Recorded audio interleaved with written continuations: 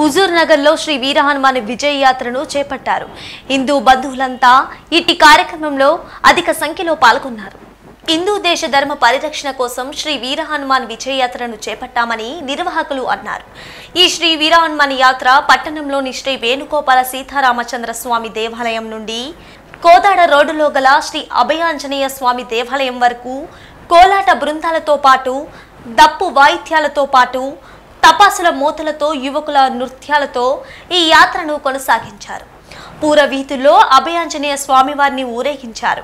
ఎటువంటి అవాంఛనీయ సంఘటనలు జరగకుండా పోలీసులు భారీ బందోబస్తును ఏర్పాటు చేశారు. Huzur Nagar SI Govardhan, గారేడిపల్లి SI Y Saithulu, Palakeedu SI Satyanarayana Goud ఎప్పటికప్పుడు యాత్రపై దృష్టి సారించి ట్రాఫిక్ కు అంతరాయం కలగకుండా చూశారు.